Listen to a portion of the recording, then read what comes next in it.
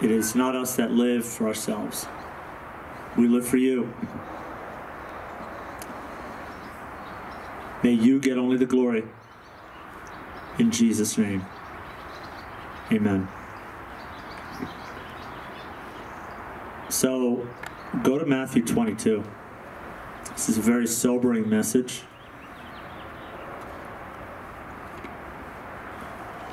Worship was wonderful.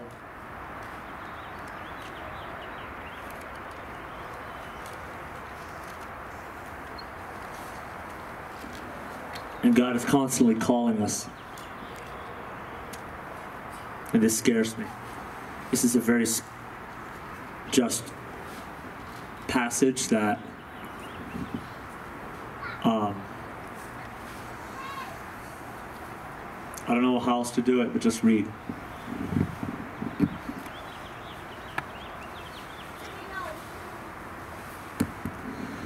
So, once more Jesus spoke to them in parables. The kingdom of heaven may be compared to a king who gave a wedding banquet for his son.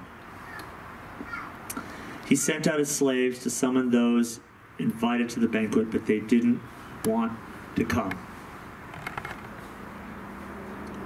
I love the song done, Hanley Slabbert, I think. Maya didot mishkenotecha, Adonai Tzevaot. How beautiful are your tents, O Lord. And it's Psalm 80. And it's a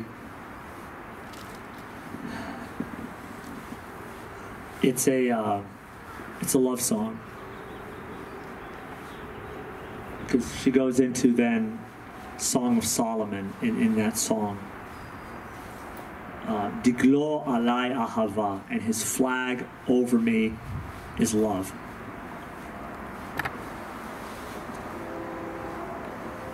So he sent out his slaves to summon those invited to the banquet, and they didn't want to come.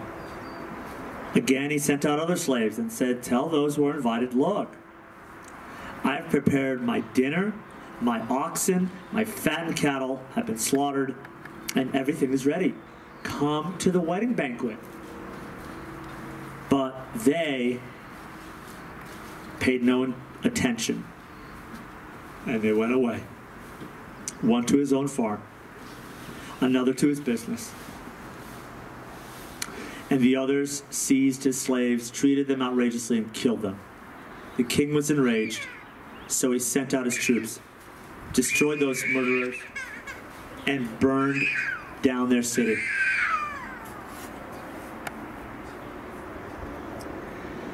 Then he told his slaves, the banquet is ready, but those who were invited were not worthy. Therefore go to where the roads exit the city and invite everyone you find to the banquet. So those slaves went out on the roads and gathered everyone they found, both evil and good. The wedding banquet was filled with guests. But when the king came in to view the guests, he saw a man there who was not dressed for a wedding. So he said to him, friend, how did you get in here without wedding clothes? And the man was speechless. The man told the attendants, tie him up, hand and foot, and throw him into the outer darkness, where there will be weeping and gnashing of teeth. For many are invited, but few are chosen. There's so much to unpack here, but what the Lord is trying to say, I have a feast. I have a wedding feast, a feast of unity, a feast of rejoicing. It is the unification of Jesus and God being made one. Jesus wants us in this feast. We are being invited, this abiding. Philippians 3:10, that I may know him the power of his resurrection, and the fellowship of his suffering. 1 Peter 4:12 or 4:13, being partakers in his suffering, that we may rejoice in his resurrection. It is the idea of, I don't know if you guys have ever seen nesting dolls, the Russian nesting dolls, where one doll sits, you have a whole bunch of little dolls, and one sits in the other, and until you have one big doll. And that's how we are to be with Christ. Colossians 3:3, your life is hid with Christ in God. It is not you, but Christ that lives in you. If you've let him in. If you've partaken and have feasted with him. Listen, when a lamb was slaughtered, we slaughtered a ram a little bit ago. And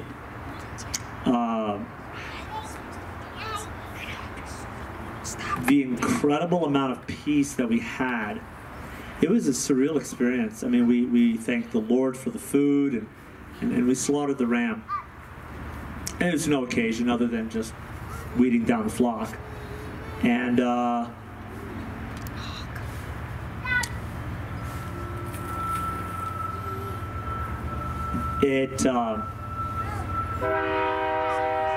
there's a sense of sobriety, but there's a sense of also rejoicing that you took part with the flock. I mean, you took part with the sacrifice. You took part with the slaughtering.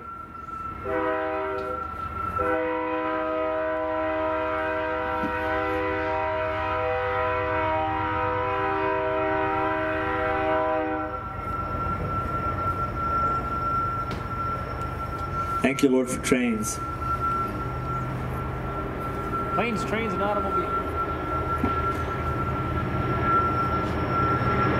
And it was when we started, then when we were cutting up the ram, Leanne and I, we were cutting up the ram.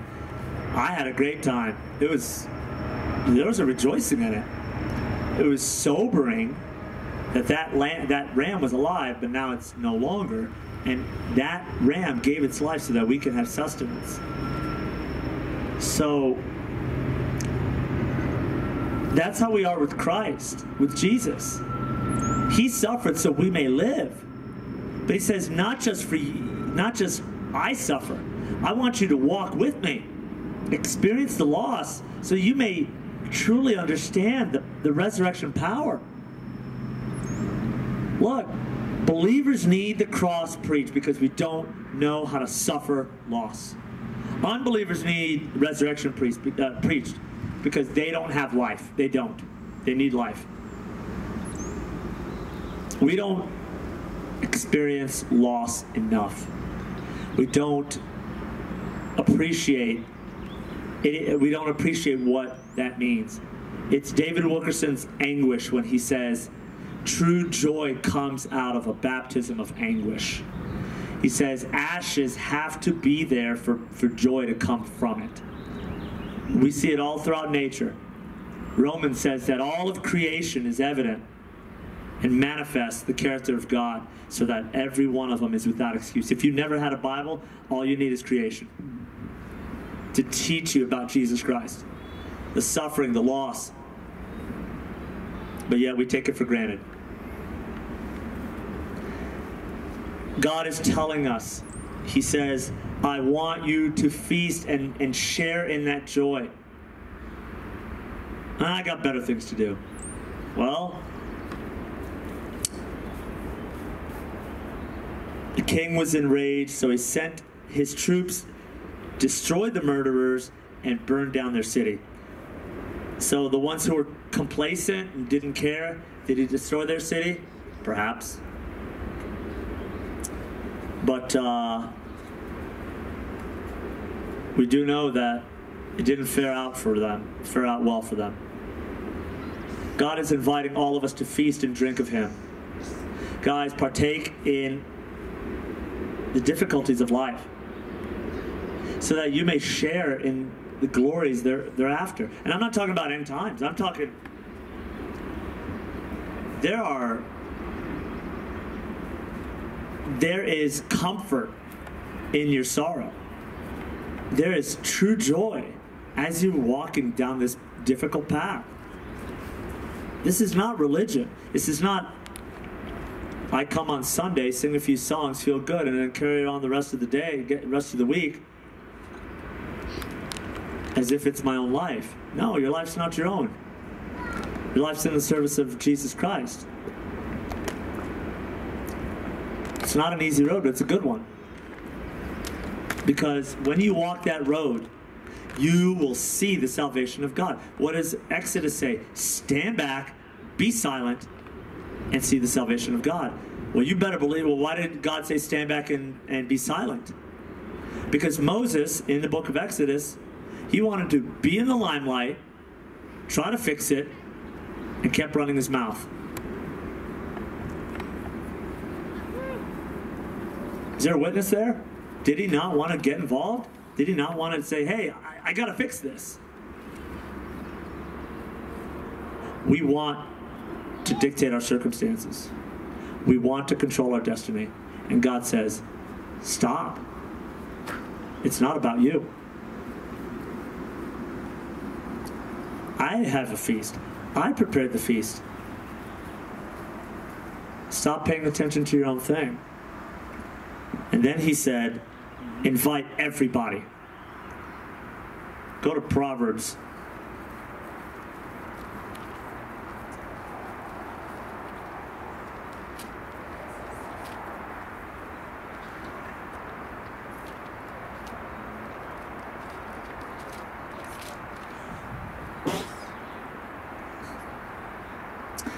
Proverbs 1, verse 20.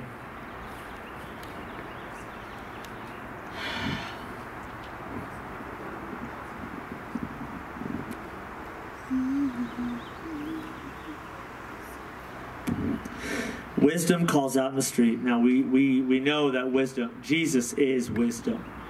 He says, I'm the way, the truth, and the life. I'm the way, without me there's no going. I'm the truth, without me there's no knowing. I'm the life, without me there's no growing. Okay, Thomas à Kempis said that originally. Calls out in the street. She raises her voice in the public square. She cries out above the commotion. She speaks at the entrance of the city gates. Wait a minute.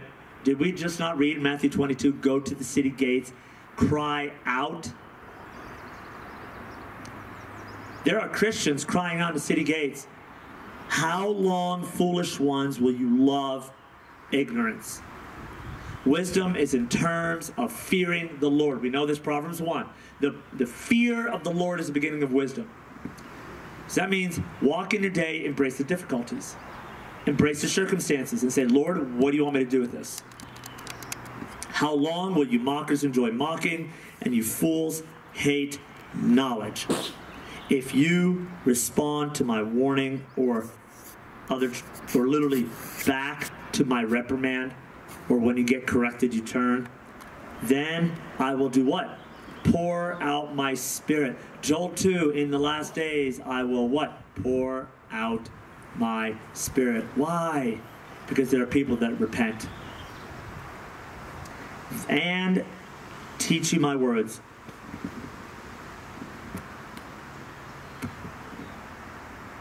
Here's the injunction. Since I called out and you refused, extended my hand and no one paid attention, since you neglected all my counsel and did not accept my correction, I in turn will hug you. No, that's not what that says. I in turn will cry. No. I in turn will beg you to come back. No. I in turn will laugh at your calamity, because I will mock when terror strikes you like a storm, and your calamity comes like a whirlwind, when trouble and stress overcome you. Picture Noah in the ark. I love Paul Washer, how he says, there's a hand holding back judgment, and then there's another hand reaching out, and one day both hands will drop. Then you will call me, but I won't answer. They will search for me, but you won't find me, because they hated knowledge, did not choose to fear the Lord, were not interested in my counsel, and rejected all my correction. They will eat the fruit of their way and be glutted with their own schemes. For the turning away of the inexperienced will kill them, and the complacency of fools will destroy them. But whoever listens to me will live securely and be free from the fear, not just danger, free from the fear of danger. You're not going to be afraid of COVID. You're not going to be afraid of a riot entering in your city. And you won't be afraid of somebody robbing your house.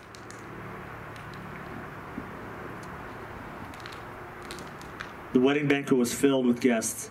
But when the king came in to view the guests, he saw a man there who was not dressed for a wedding. He didn't have wedding clothes. He wasn't ready. You get wedding clothes after you're washed. Have you repented of your sin? I'm talking to the Christians. I'm talking to those who claim the name of Jesus Christ and saying that Jesus is my Lord and Savior. Have you said, Lord, I'm sorry. I've not walked in your way. I've claimed you, but I've done it my own way. Have you been baptized? Left everything behind? Have you confessed your sin? Sin is missing the mark. I'm not just talking about sex, drugs, and rock and roll. I'm talking about your selfishness. I'm talking about conceit. Thinking that you look better than the next person. Or Torah roots, Hebrew roots. I go to church every Sunday, read my Bible. What about your selfishness? What about your lack of love, lack of giving? What about your lack of sacrifice or your inconvenience where somebody offended you? I'm sorry, those sins are worse because they come from an air of pride. God hates that more than somebody who's just doing drugs because they're trying to cope. No, the sins of the good flesh are even worse because they're covering up that which is, it's covering up. It's a house of cards. Looks great, but when the Spirit blows on it, it just collapses. You're not good. Romans 3, there's no one who does good. No, not one. No one seeks God. Oh, I believe in Jesus. Well, everybody believes in Jesus nowadays. The demons believe. No one seeks God. The faith you have to trust in Jesus Christ is not yours. You have been, Ephesians, you have been saved by grace through faith. And this is a gift, not of your own doing, lest anyone should boast. It's not yours. It's His. Many are called, few are chosen. Have you chosen to walk that hard road? Have you chosen to take up your cross? This is not an easy message. People were invited. People are invited every day. Come, leave your simple ways and live. Proverbs 9. Come put aside the way you've done things. Stop trying to figure it out and start trusting. You're not good. I'm not good. He's good. Jesus says, why do you call me good? There's only one good. It's God. He's referring to Himself. Stop trying to figure out how to keep Torah. Stop trying to figure out how to live a good life. Stop. You don't live for here. You live for eternity. You live for Jesus Christ. There are people going to hell. And if you're not careful, you may find yourself there too. Guys, now's the time to make it right. Now's the time to get right with God.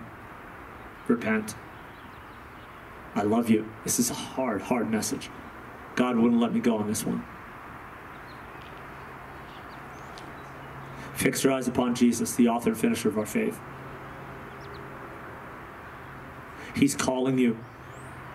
Take up that cross. Say, Lord, what's my cross?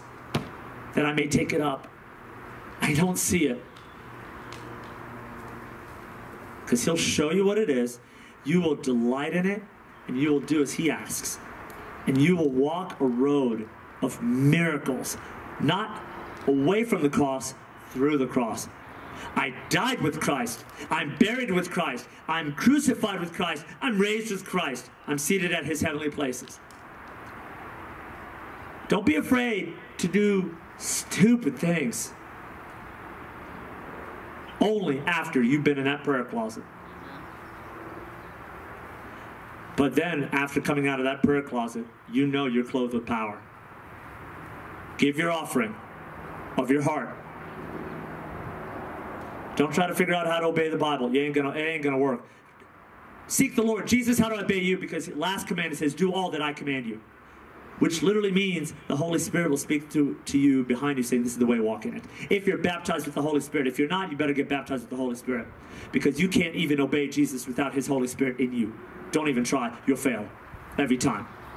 You will not have that peace. And it'll burn in you. And you'll wonder, why is this not working? And it's a simple question. Lord Jesus, baptize me in your Holy Spirit. Please, I receive it. Burn me up. And then the Holy Spirit will reveal Christ in you. Then you will want to worship him. You will beg, oh God, where's your wedding? You will want it. No one will have to tell you, know the Lord. That's what the scriptures say. No one will have to tell you that. No one will have to say, go read your Bible. Because you'll want to love Jesus and spend time with him. Just like a bride wants to spend time with her husband. Love him. He's worthy of it all. Father in heaven, I've delivered my soul. I don't know what else to say. But I trust that whatever words were spoken will penetrate to our hearts, bear your fruit of Christ-likeness, and just transform us, oh Jesus. Lord, to those who are listening, I pray that they will be challenged. In Jesus' name, amen.